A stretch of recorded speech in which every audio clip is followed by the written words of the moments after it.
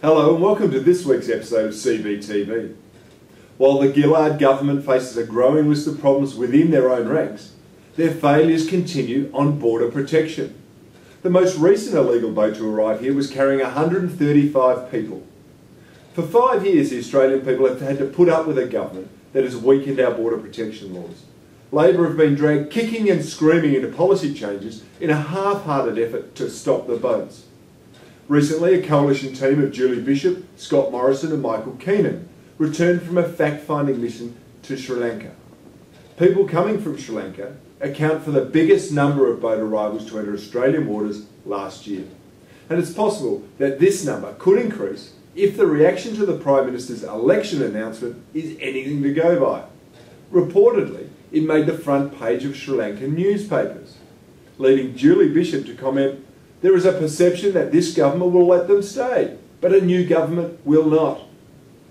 Now, people smugglers know that the coalition takes border protection seriously, while Labor, especially under Julia Gillard's watch, is an easy target for people smugglers.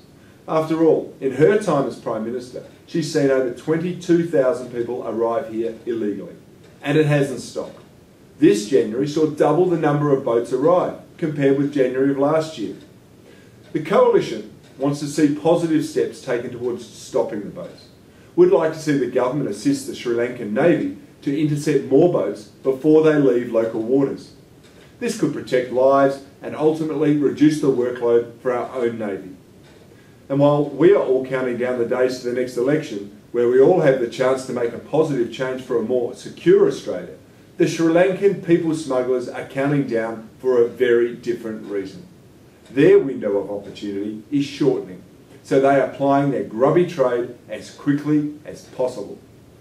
Another Labor government will mean more of the same. Labor has proven that they cannot be trusted to protect Australia's borders. But a coalition government will implement the tough policies needed to strengthen our borders and to help stop the people smuggling trade. This is Cory Bernardi. You're watching CBTV.